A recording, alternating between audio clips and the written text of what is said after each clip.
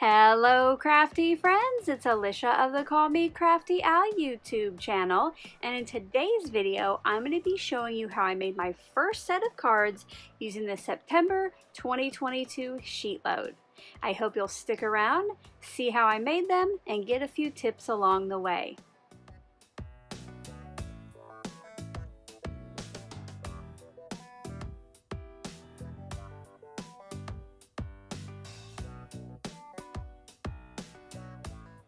Thank you so much for stopping by today.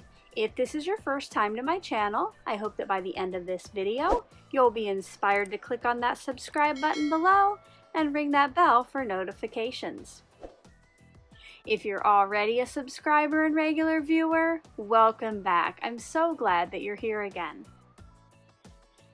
Yesterday, I debuted the newest SheetLoad of Cards, September 2022. There are a few special things about this month's printable. Not only are we using 6x6 paper, and not only is it a mini slimline size, but it is also a tent topper card. So I thought this would be fun to give a try just for something unique and different. In yesterday's video, I shared a look at the first set, and today we are going to make that. Now, if you haven't yet downloaded the printable, you will want to check out yesterday's video, which is the debut, and I do have it linked in that description box below. Also today, my team of collaborators will be joining me. I have collaborators both here on YouTube and over on Instagram. If you want to see the videos here on YouTube, you'll just click on that hashtag in the title, or it is up on screen now so you can search for it. And then over on Instagram, you can either search for that same hashtag, or I do have a link to it in that description box below. I know that everybody would love for you to stop by, see what they made this month, and leave them some love. Now, if you're inspired to create with a new sheet load of cards, on each of the monthly printables, I do have some hashtags at the top that I would love for you to use if you make a video or do an Instagram or TikTok post. As I start the process, I will tell you about the products and tools that I am using. If you do want more detailed information on the main products, you can always check out yesterday's video. But if I do leave you with any questions, make sure to leave those in that comment section below, and I'll get back to you just as soon as I can. Let's get crafty! I'm gonna get started today by showing you how to cut the pattern papers. Now, the awesome thing is this one does not have any scraps left. I chose 6 different patterns from the Not Too Shabby Sunflower Bees paper pad, and I paired them up in 3 sets of 2 patterns that I wanted to go together. The first cut I'm going to make is straight down the middle at 3 inches, and then I stacked those 2 pieces on top of each other and rotated them and cut 4 inches off the top. Now, if your paper trimmer or your cutter won't handle 2 sheets at once, you can definitely always just cut 1 layer at a time. If you are going to cut double layers like I did, you will want to make sure that you hold it nice and tight in place when you run the blade down them. You just don't want any slipping and crooked cuts.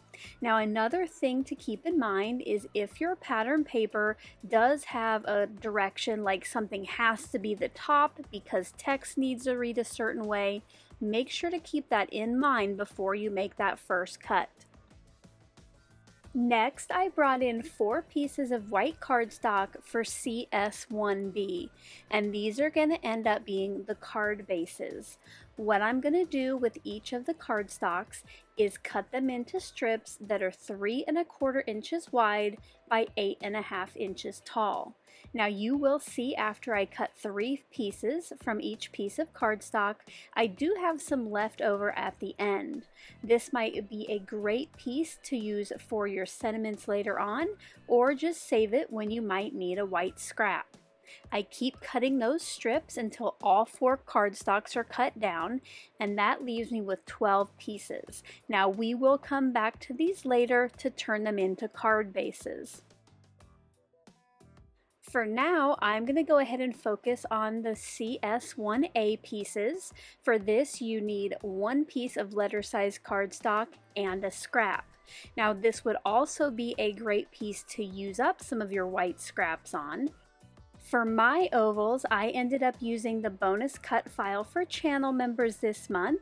I have one that is a solid, just flat oval, and one with the scalloped edges. Now, if you are a channel member, make sure to keep watching so you can find out how to download your SVG files this month. Finally, for the cutting, I did have the 3 pieces of matting cardstock, but you'll see that I did just use one for those scalloped ovals. The other 2 I'm going to cut until I yield 12 pieces that are 3 inches wide by 2 1/4 inches tall. To do this, I started by cutting 2 1/4 inch strips off the long edge of my cardstock, and then those got rotated and cut down to 3 inches wide. I just kept cutting until I had 12. And one thing I do want to mention now, that if you do have oval dies that you want to use, they do not have to be exactly the same size as what the sketch dictates. Just use what you have that looks good and fits with your focal points. I brought back in those 12 pieces of white cardstock for the card bases, and you could definitely fold this in half if you wanted to, but I am going to go ahead and use my Scor-Buddy, score each of these pieces at 4 1/4, and then fold them in half and just reinforce that fold with the bone folder. While I continue scoring and folding the card bases, I thought it would be a great time to stop by with the QOTV or question of the video. Now, if you've been around my channel long, you know that I used to do these all the time. I kind of got out of the habit, and since I've kind of missed it, and a couple of you have asked me recently what happened to them, I thought I would bring these back. These are just fun questions I like to pose to my viewers so we can just share with each other and get to know each other a little better. Sometimes they're crafty, sometimes they're not, but I am always interested in hearing your answer. For today's question, I would like to know, which do you do more often? Just fold your cards by hand only, or score and fold? I will answer that question in just a second, but I want to let you know that I would love for you to leave your answer in the comment section below, and please make sure to add the hashtag QOTV to your comment so I know that you've answered the question and would like me to see it. Until I got my Scor-Buddy, which was maybe in the past 6 months to a year, most of my card bases were just folded by hand, and I might have used a bone folder to reinforce that crease. But since I've gotten this little one that is so handy to get out, I have been scoring and folding more often. Previously, I just had a larger board to score on, and it was kind of a hassle to get out. I can't wait to read your answers. For my ovals, since I won't be stamping an image or sentiment onto them, I wanted to give them some texture to break up all of that white. So I brought in this Honeycomb embossing folder from Tailored Expressions, and I added this cute little design to it. Now you can always use the embossed or the debossed portion. I just ran these through 2 at a time in the embossing folder until I had 12 embossed ovals. My next step was to match up each of the pattern papers for the cards. So I laid out all of the patterns that I wanted together on my desktop, and then I just mixed and matched these pieces. The background piece just had to be different than the smaller piece on top of it. Once I had all of those matched up, I brought in my little blue rectangles, and I don't know if I mentioned it earlier, but this is Blue Raspberry from Gina K Designs. I added adhesive to the back of the small strip, and then I placed this onto the blue mat, and you'll see here that it does fill the width left to right, and there's just a little bit of blue peeking out at the top and bottom. I continued adding these to the small mats until all 12 sets were ready to go. My next step is going to be to add the two pattern paper pieces together, and for this you can always bring in the printable and set your pieces side by side so you know exactly where your centerpiece can go, but don't forget you can always move that up or down if you like as well. For myself, I'm just going to go ahead and eyeball it here. After I add adhesive to the back of the matted piece, I placed it probably about a ½ inch down from the top of the larger piece of pattern paper. Once again, I just keep adhering until all of these are ready to go.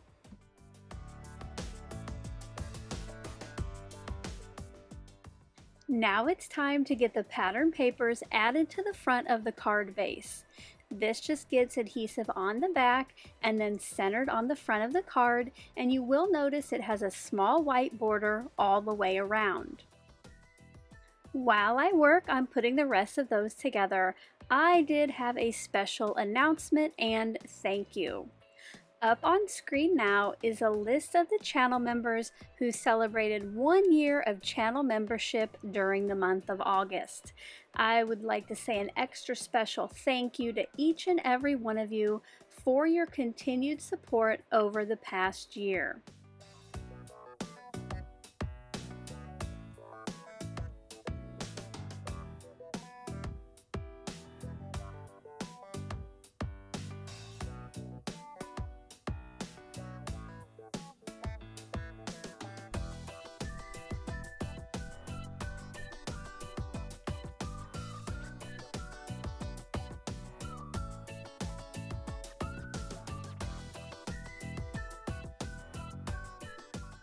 Like I mentioned before, you can have the embossed or the debossed part of the oval facing up.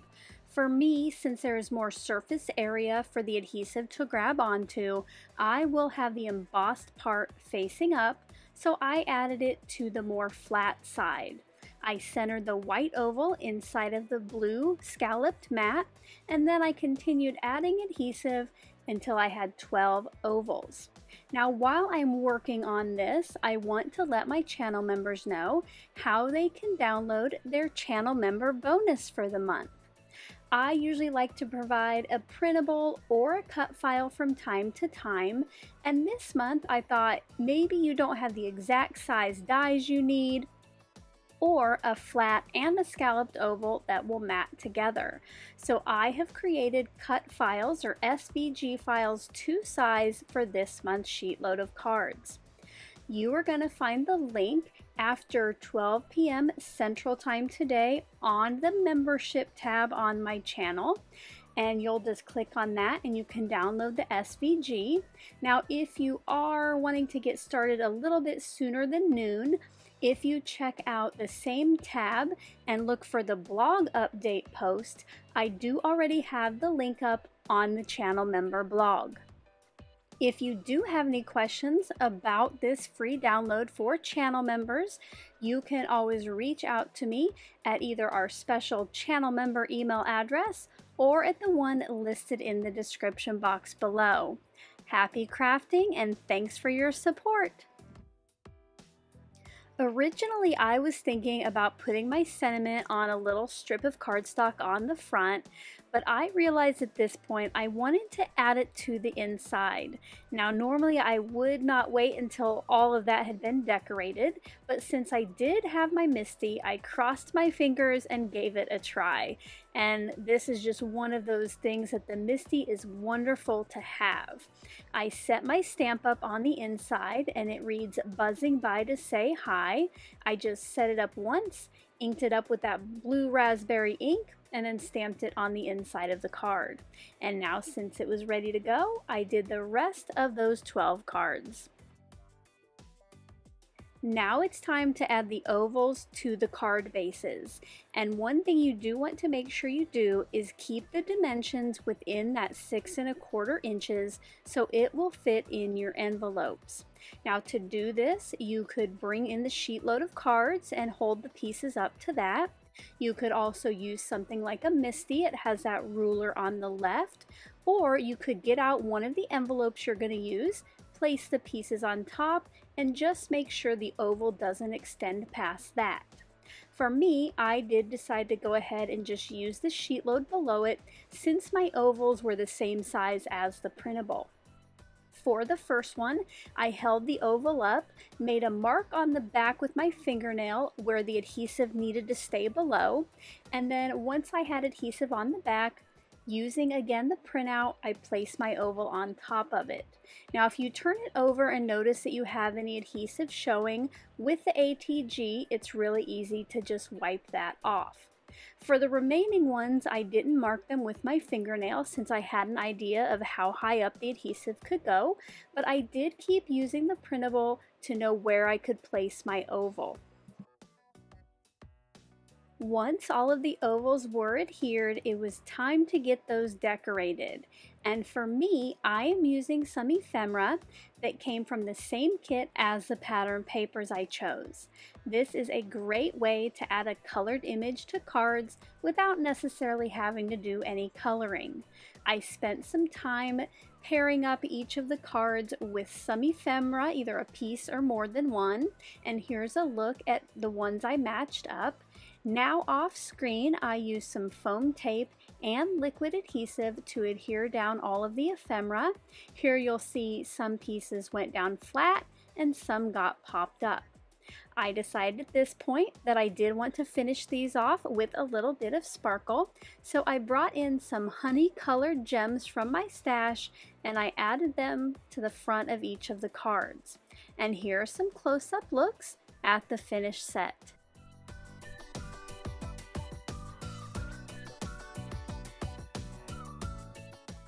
I hope you enjoyed seeing how I put together my first set of cards using the September 2022 sheet load. If you did, as always, a thumbs up is appreciated. Now don't forget to go see what my collaborators have created by clicking on the hashtag in the title and the links in the description box. Until the next video, I hope you're all having a crafty day. Bye-bye.